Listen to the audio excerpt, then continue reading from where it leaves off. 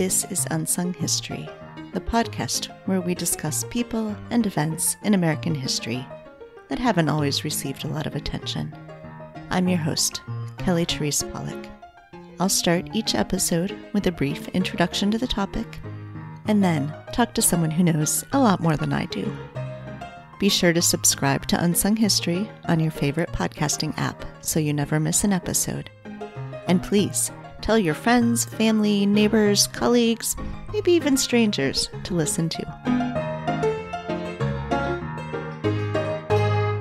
In this episode, we're going to discuss the story of the mass removal and imprisonment of Japanese Americans during World War II, and the story of the white American attorneys who worked at the internment camps.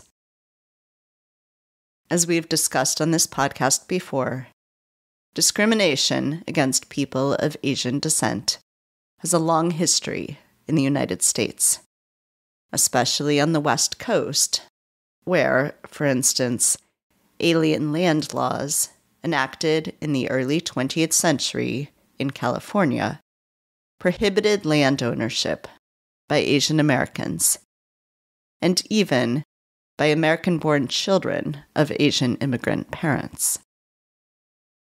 The December 7th, 1941 attack on the Pearl Harbor Naval Base by the Imperial Japanese Navy Air Service stoked those fears and prejudices.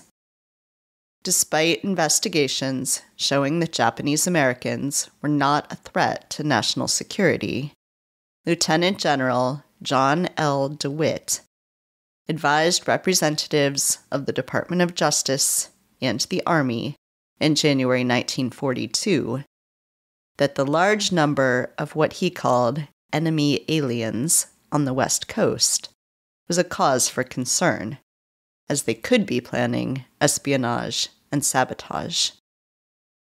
As DeWitt noted, quote, "The very fact that no sabotage has taken place to date is a disturbing and confirming indication that such action will be taken," unquote. It wasn't only fear at play. White West Coast farmers resented the success of Japanese American farmers. By 1940, 45% of Japanese Americans who were employed on the West Coast worked as farmers, and Japanese American farmers were growing half of California's cauliflower, celery, cucumbers, garlic, and artichokes. The relocation of Japanese Americans away from their farms removed them as competition. As Austin E. Anson, the managing secretary of the Salinas Valley Vegetable Grower Shipper Association, told Frank J. Taylor of the Saturday Evening Post in 1942, quote, "We're charged with wanting to get rid of the Japs for selfish reasons. We might as well be honest. We do. And we don't want them back when the war ends, either," unquote.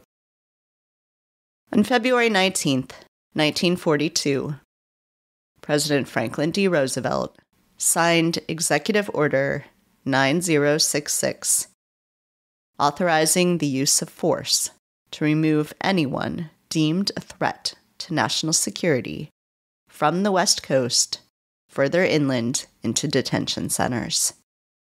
A month later, on March 18th, 1942, Roosevelt established the War Relocation Authority, the government agency tasked with relocating around 120,000 Americans of Japanese ancestry, the majority of whom were United States citizens, from military zones in California, Washington, and Oregon, and interning them in 10 camps.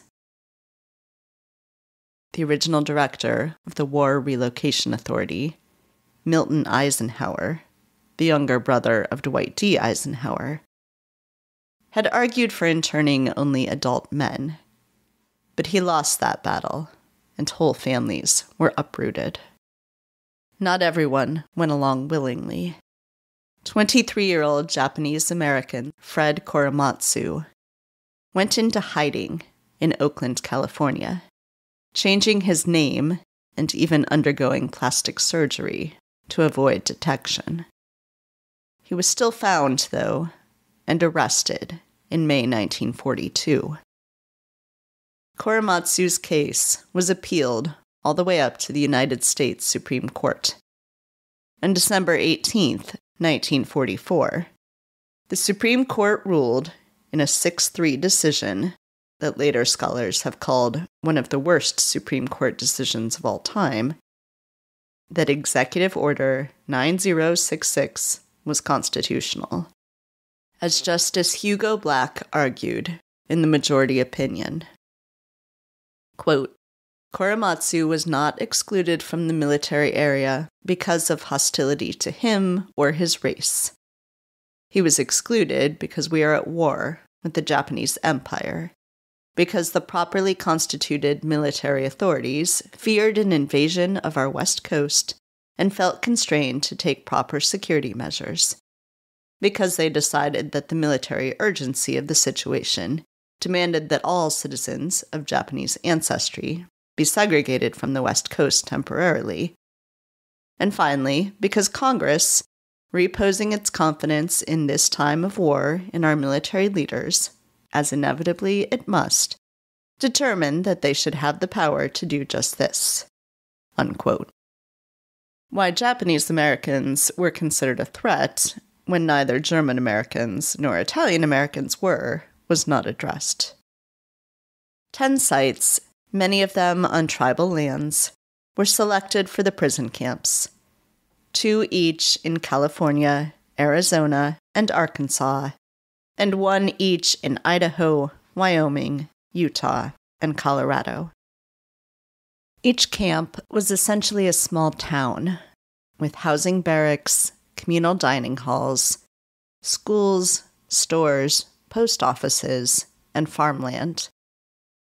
The prisoners worked, for minimal pay, in a variety of occupations, including factories within the camps. And the children went to WRA schools. The towns, though, were surrounded by barbed wire and armed guards. In charge of each camp was a civilian project director who oversaw the whole operation. Also on staff at each relocation center was a project attorney who was in the difficult position of both advising the project director and running a legal aid clinic for the prisoners of the camp.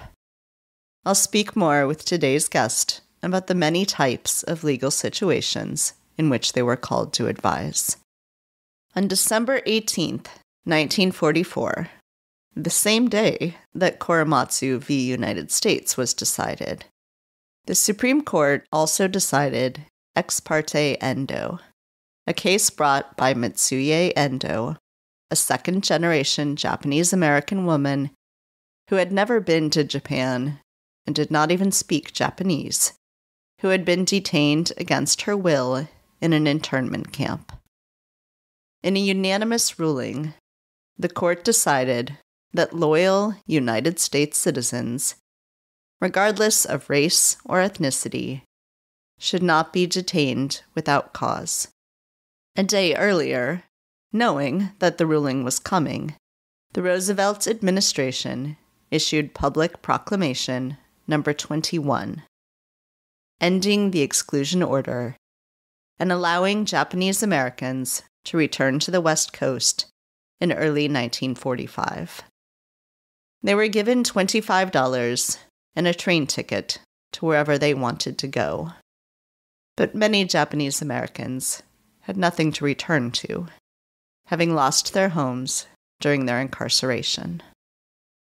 After a decade-long campaign by the Japanese American community, the United States government finally offered a formal apology for the detention of Japanese Americans when President Ronald Reagan signed into law the Civil Liberties Act of 1988, which also granted redress of $20,000 to each surviving United States citizen or legal resident immigrant of Japanese ancestry who had been incarcerated during World War II.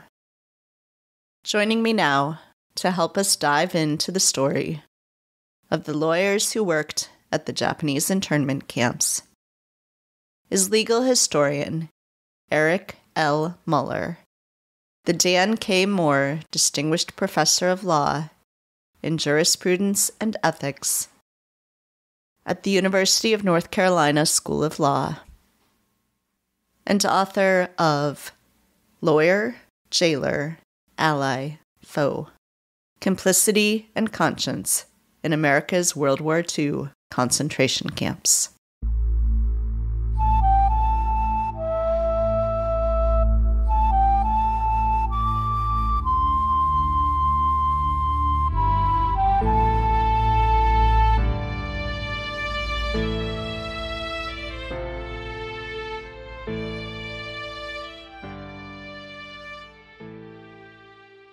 Hi, Eric. Thanks so much for joining me today. Thank you so much, Kelly, for having me. It's a pleasure to be here. Yes, I have a million questions for you, but I'm going to start by asking how you came to write this book. You've written several books about Japanese Americans and relocation camps, but how did you come to write this book about the lawyers? I first was exposed to the story of Japanese American incarceration all the way back in the mid-1990s when I started my academic career at the University of Wyoming. I knew nothing about the subject at that time, but I was teaching constitutional law at the University of Wyoming College of Law. And one of the core cases that students study is the Korematsu case from World War II, which was a challenge to the removal of Japanese Americans by Fred Korematsu. I learned that one of the 10 concentration camps run by the federal government was actually in Wyoming. And so I began to inform myself about that camp just so that I could kind of bring it into the classroom.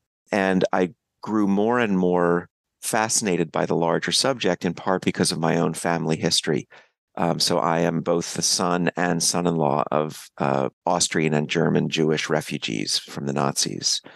And so grew up very exquisitely aware of the story of persecution of a racially identified internal scapegoated minority group. And, began to realize that part of my interest in this topic, even though I'm not Japanese American, was driven by some of the similarities between what happened to Japanese Americans in the United States and what happened to Jews and others in Europe. That interest in the Holocaust story led me to involvement with an organization that studies the responsibility of professionals in Germany in the 30s for basically the complicity of the professions in the development of the Nazi state.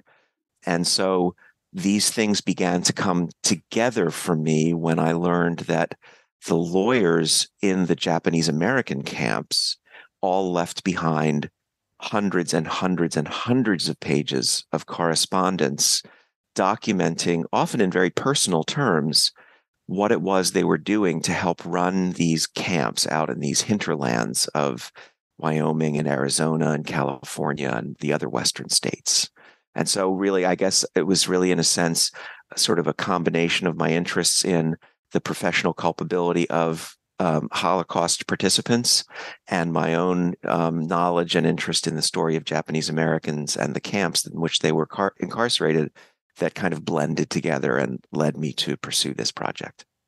Yeah, so can we talk a little bit about the camps themselves? I think, there's a tendency among Americans who know more about the Holocaust story to think of the camps as, the camps that the Nazi Germans ran. But that's not exactly what we're talking about here. So what were these camps? It's not. These camps were, I use the term concentration camps because that's what pretty much everybody called them at the time. Obviously, after the horrors of places like Treblinka and Auschwitz became known to the world, the term, particularly in American vernacular English, the term concentration camp came to take on a connotation of a death camp, a place that like Auschwitz-Birkenau that was created for the purpose of murder. And I don't mean at all to suggest that the Japanese American camps in the United States were those kinds of camps. But they were camps where 120,000 people of Japanese ancestry, non-citizens and citizens alike, were removed to between 1942 and 1945 and kept in very, very Spartan, bleak, challenging conditions of incarceration behind barbed wire fences, living in tar paper barracks in places like, Cody, Wyoming, where the temperature in the winter would drop to 17, 20, 25 below, and the wind was, as is always true in Wyoming, all year long, just absolutely blowing fiercely. Families were forced to live in very small quarters where they were given basically a bed frame and a mattress and a light bulb dangling from the ceiling. They were not allowed to leave these places without specific, explicit permission from the government that ran the agency that ran the camps, and from the military as well, which patrolled the borders of the camps. So these were places of mass racial confinement. Now, the central difference, I would say, and I think this is relevant to the stories that I tell in the book, the central difference between anything that we might have seen in Europe and these camps in the United States is that the camps in the United States were run by a civilian agency that was created expressly for the purpose of building and running these camps. It was called the War Relocation Authority, or WRA. And the WRA was a New Deal agency. This is the thing that I think is so stunning when you begin to think deeply about these camps. They were run by progressives. These were not camps that were run by the hardcore of the U.S. Army. These were camps that were run by people who had come over to this new agency from the Department of Agriculture, like sort of the central New Deal agency of the New Deal in a certain way, or one of them. A major part of the leadership also came from what was then called the Office of Indian Affairs, which we obviously would think of as being an essentially colonialist and patriarchal kind of enterprise, which it was. But from 1934 to about 1949 or 1950, this was this brief moment in the history of the Office of Indian Affairs under what was called the Indian New Deal, in which, in the context of American Indian policy, this was a period of positive enlightenment, in the sense that the agency was in the hands of people whose interests were in respecting, rebuilding, acknowledging, supporting indigenous cultures, indigenous property ownership structures, indigenous tribal governments, indigenous languages and religions. So you had this agency that was a jailer, but that was also a progressive body that did not believe in the rightness of the very project that they were running. That is to say, the WRA, unlike the military, knew that these camps were really not necessary. They knew that the Japanese Americans who were confined in them were overwhelmingly safe, overwhelmingly posed no security risk, were overwhelmingly loyal to the United States. And so you have this paradox that you have these camps, which are bleak places that are being run by an agency that's trying in its still somewhat colonialist and patriarchal way to support the imprisoned community rather than to repress it. And that's what's, I think, so interesting about the lawyers that I write about, because these were white government lawyers who were out in the fields. These were not people in the Justice Department. They were not in Washington. They were out in these bleak, barren places, and they were simultaneously government lawyers who were advising the camp administrators, but they were also expected to be providing legal services for the prisoners and helping them with protecting their property interests back in California, helping them set up community organizations, community stores, helping them with divorces, child custody problems, their taxes, all sorts of things that small town lawyers do. So they occupied this very weird space between the prisoners and the jailers, which is, I think, what makes them such a fascinating study. And can you talk about some of the tensions that creates, right? Like you talk about this in the book, like who is their client? Is their client the U.S. government? Is their client these Japanese American citizens that they are dealing with? Like, what happens, and what happens when those two things are in conflict? Yeah, so I mean, the average day for these guys was one in which they would move back and forth sort of seamlessly from, advising the director of the camp on the best strategies to quell a labor strike that the Japanese American prisoners were cooking up or were in the midst of, moving from that to turning around and having a session with a Japanese American family that was being fleeced of its property back in California by rapacious white Californians who were, just going after Japanese American property wherever they could and advising them on steps they could take to protect their property interest, writing angry letters to bankers and lawyers and real estate agents out in California, threatening legal action on behalf of the prisoners to protect their property. So they were constantly bouncing back and forth from a position of protection and advocacy for Japanese Americans to a position of suspicious control of Japanese Americans. And what the book does is it tracks three lawyers in particular. So the first year at three of the camps. And the reason I selected these three camps and these three individuals is because they approached their jobs so differently from one another. These were three guys, they all occupied the same job description, such as it was, same problems presented and the same kinds of issues. These are three truly parallel stories in which, because of the backgrounds, the temperaments, the sensitivities or lack of sensitivities of these individual lawyers, they get the same problems and they resolve them often in very strikingly different ways.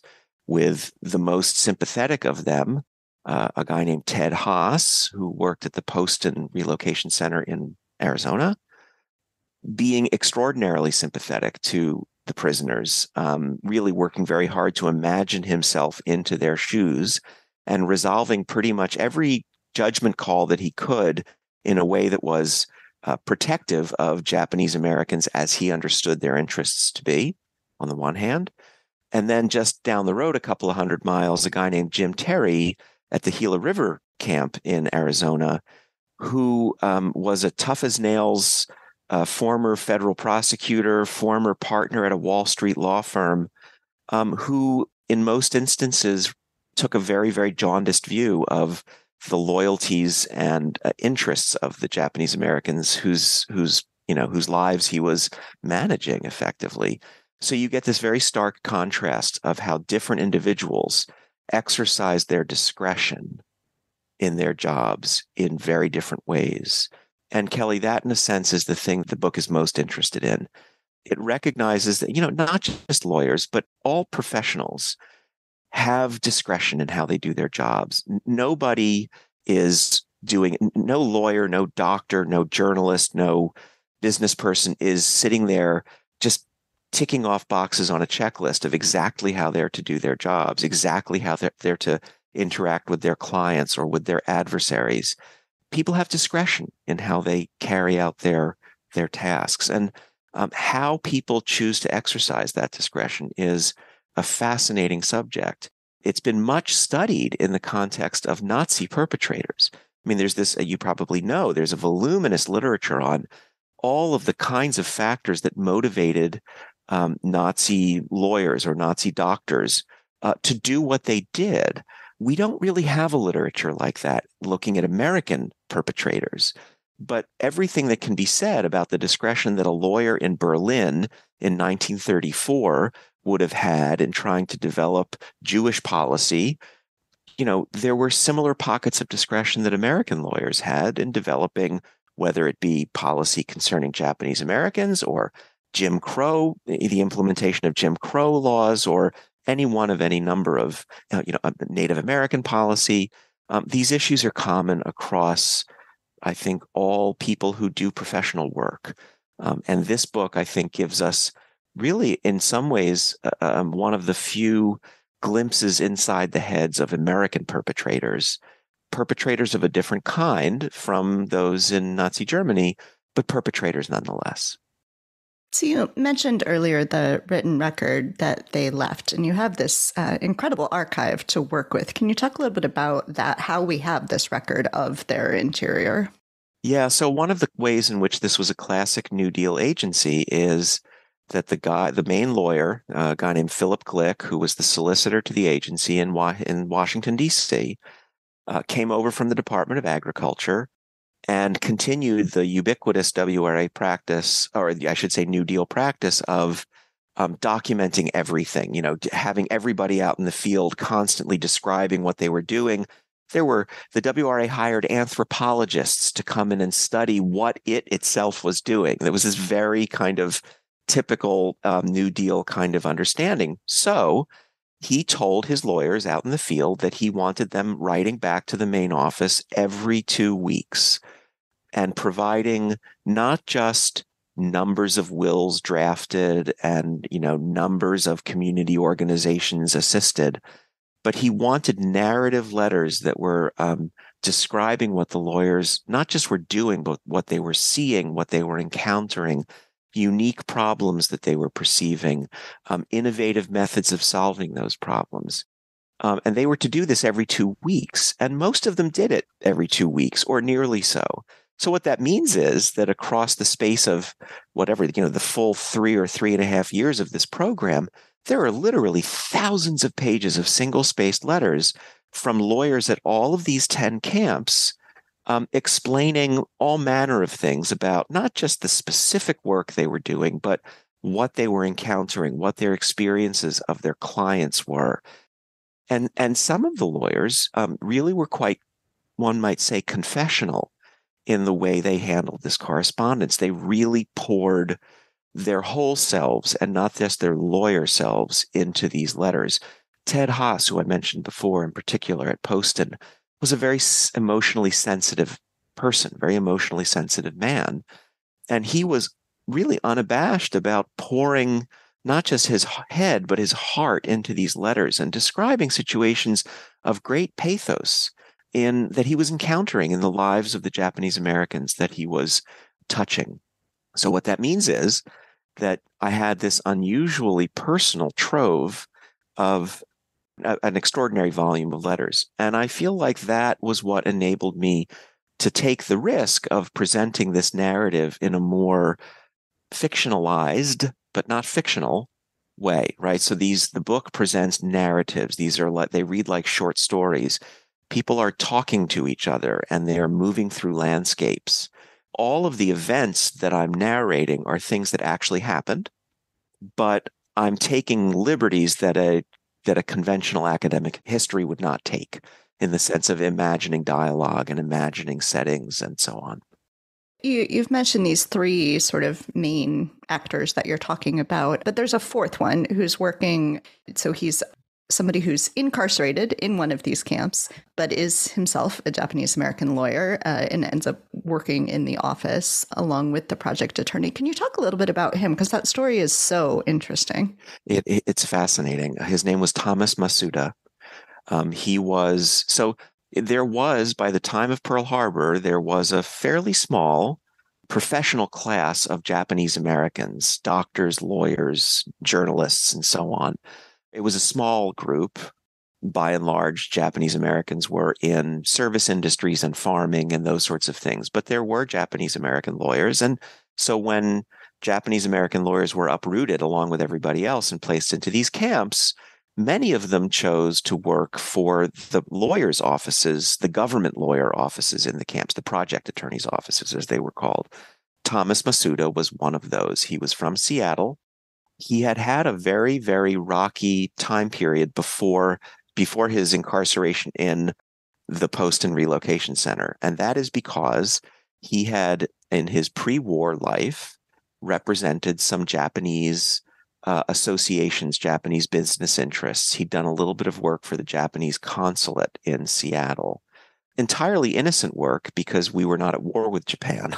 But nonetheless, when war began, he was immediately arrested by the FBI and charged ultimately with the crime of being an unregistered agent for the Japanese government. which is a pretty serious charge when we're a few weeks into the war with Japan. So he was locked up by the FBI and tried in federal court in Seattle before being removed from the coast. And astonishingly, for the time, an all-white jury in Seattle acquitted him of the charge of being an unregistered agent of Japan. So he wins this astonishing victory, but his prize for winning that is that he gets, put on a train and sent off to an American concentration camp because he's Japanese American, not because he's done anything wrong.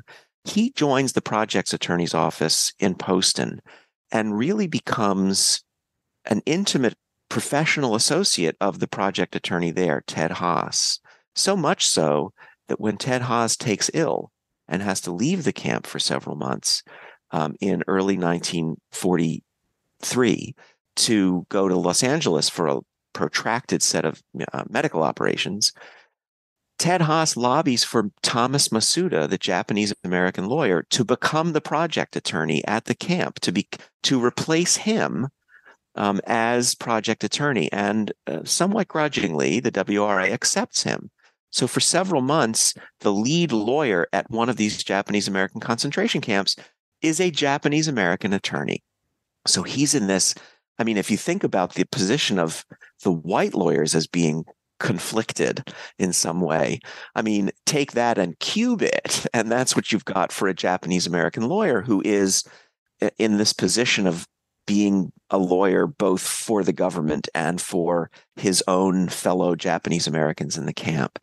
He leaves behind a much smaller number of letters, maybe between, I don't know, half a dozen and 10 letters that he writes back to the boss in Washington while Ted Haas is away sick. So the documentary evidence for his interior life was much, much thinner than what I had for the white lawyers. And for that reason, I try to get, for that reason and others, I try to get inside his head a lot less than I do the white lawyers. And I do that partly because the documentary record is so thin, but also because I think it's just a lot easier for me to understand and identify with the position of the white lawyers in those camps. I'm not Japanese American. It's virtually impossible for me to imagine the excruciating conflicts that Thomas Masuda must have felt in the position that he was in. So he is a significant character in the book, but he's not somebody that I have the audacity to try to imagine. Viewed through one lens, he was a kind of collaborator, but viewed through another lens, he was a kind of hero. I mean, he's easily as complicated a story as the white lawyers, and actually, I think much more so. I think that he and the others like him at the other camps deserve their own study, but I don't think I don't think this is the book that was the right one to really delve deeply into what his interior life might have been like. So you talk in the introduction about someone had warned you that, you might humanize these subjects, which of course you can't help but do. Because they are human beings. But one of the interesting humanizing elements is that two of them are married, and Thomas Masuda is married as well. And this job, it seems like, takes such a toll on them as people. You talk about Haas, being hospitalized, which is really, sort of a result of the stress of the job. Can you talk a little bit about that element, about them as people, in addition to being, lawyers?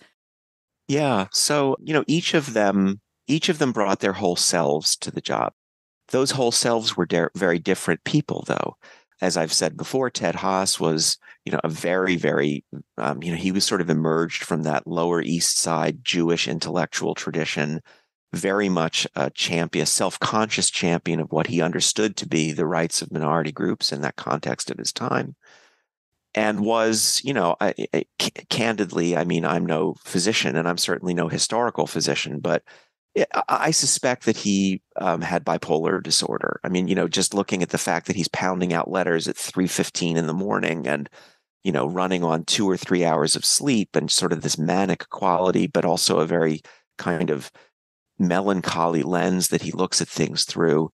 The toll on him was enormous. I mean, he As you say, he ends up in the hospital for a period of several months in Los Angeles, and he struggles. I'll just say that he struggles emotionally later in his life as well after this experience is over.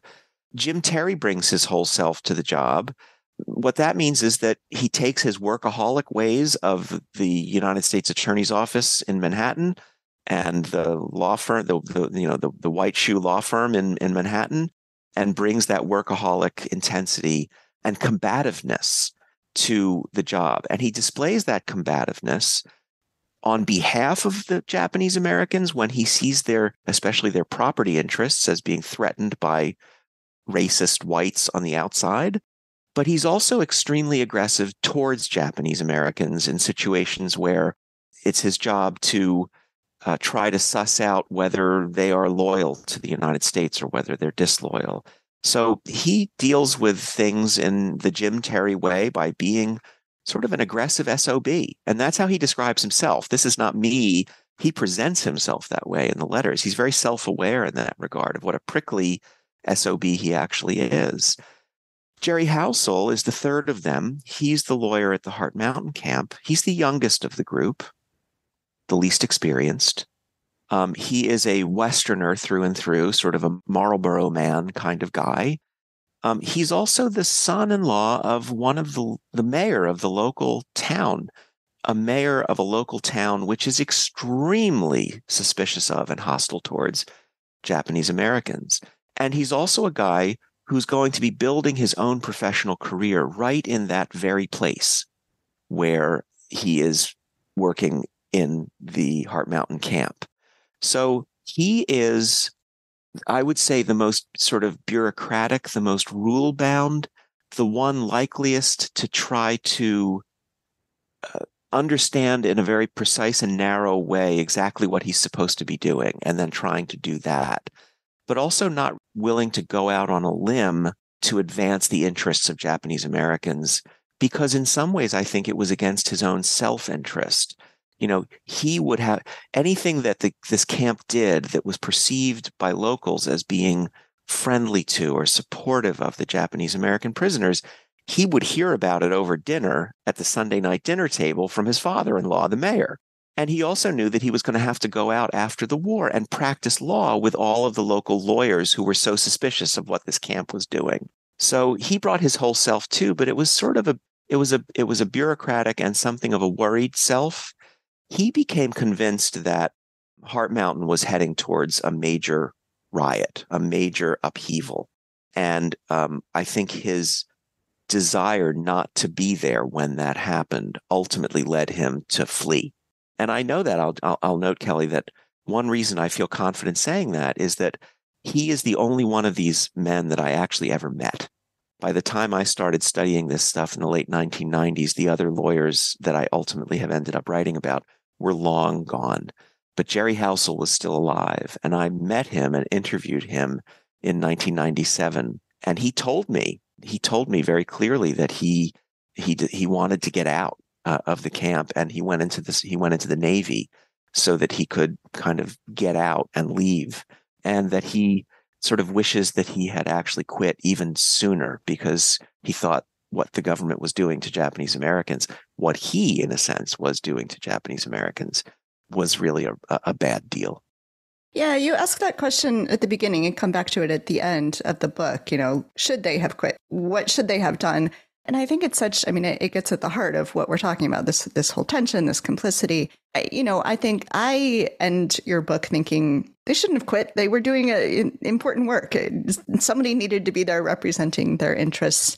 But I understand the argument the other way, too. Can you talk to that a little bit? Right. This is the tragedy, right? That systems of injustice work. They both come into being and then day to day operate not on the backs of moral monsters, but very ordinary people who have a very plausible story to tell themselves about the good that they're actually doing in the job. These guys did good, and they also did bad, and that's why they're so interesting. And I think that's why they're also so representative of dilemmas that not just lawyers in Japanese American concentration camps face, but that all of us in some ways face. We're all implicated to greater or lesser extents in systems that we know are unjust, that we know are racist, or that we know are sexist, or that we know are transphobic, or whatever it might be. So I think that it's my initial reaction, of course, upon learning of these lawyers was like, that's monstrous. How dare them? These places couldn't have run without their laborers. How dare they participate in this system that they knew was unjust? But I came to see the problem as much more nuanced than that.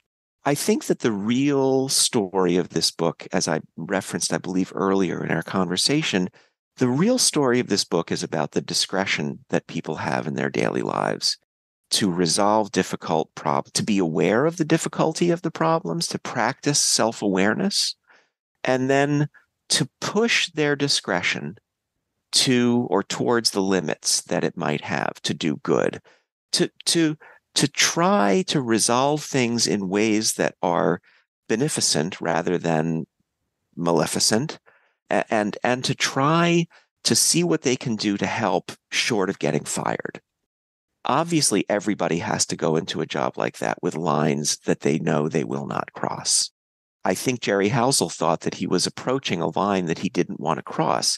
If there had been mass violence at Hart Mountain, he was going to have to do things that I think he knew he was not going to want to do. So he left. So in the final analysis, I think it's too simple-minded to say that people should simply walk away from any system that they know is in some way unjust. I think that there is value to staying in a system like that, but to doing it in a way that is very much steered towards the good as you understand it, and to constantly be trying to recognize the good that you have the flexibility to do, and to do it every time, to be risking getting fired, but trying to figure out how to stay in the job without actually getting fired. That's, I think, the most that we can hope of people, with the understanding that whatever their personal lines are, that where their professional responsibilities will take them into action that is unconscionable for them, that's the moment when they'll say no more and that they'll quit. Yeah. Well, the book is an incredible read. Can you tell people how to get a copy? You can get a copy at all of the usual suspects. So obviously, you can order it from the UNC Press itself. So if you go to uncpress.org, you can order the book there.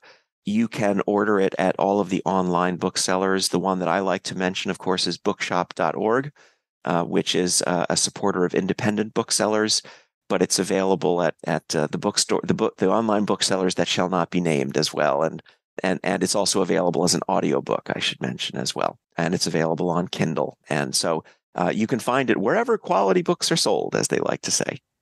Is there anything else you wanted to make sure we talk about? Well, yeah, I guess there is one other thing. So I think that the novelist Julie Otsuka, who wrote The Buddha in the Attic and The Swimmers and When the Emperor Was Divine, she did a blurb for the book in which she calls it an important contribution to the literature on moral witness. And I think that that's true, but I also think that this is a kind of contribution to the literature on Japanese American incarceration as well. And that's because we're seeing it through the kinds of matters that would pass across a lawyer's desk. Most of the evidence that we have about how these camps ran and how they were experienced by the people who were held in them are from oral histories that Japanese American prisoners have left behind. Those are extraordinarily valuable testamentaries of this, testimonies about this experience. But most people who sit down for oral histories, when asked about their lives in camp, don't say, "Oh, yeah, I committed adultery." Most people don't say, "Oh, right, yeah, I was prosecuted by the camp tribunal for pilfering somebody's wallet in the latrine."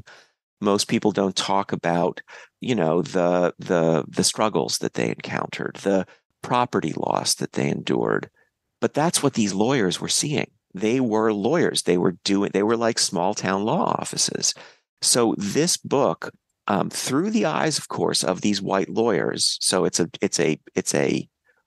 coming from a particular perspective, but it is telling stories about the lives of Japanese Americans in the camps that we don't typically hear, but that I think are very important in humanizing not the lawyers, but humanizing the prisoners and recognizing parts of the strain and repression that they were experiencing, that manifested in ways that were deeply hurtful and challenging in their lives, that they were resilient and got themselves through, but that were painful in a way that we don't usually have direct evidence about from their own stories.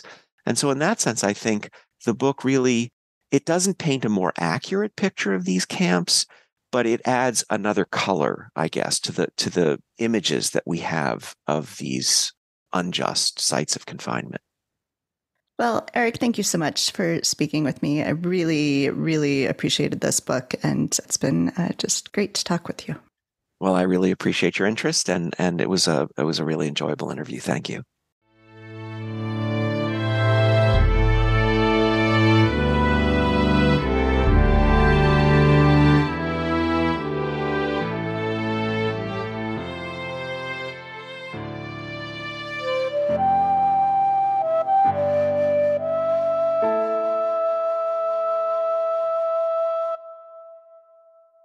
Thanks for listening to Unsung History.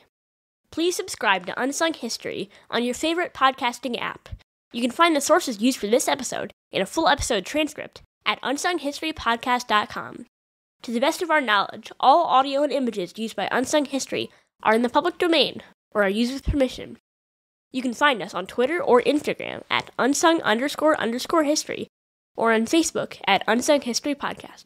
To contact us with questions, corrections, praise, or episode suggestions, please email kelly@unsunghistorypodcast.com.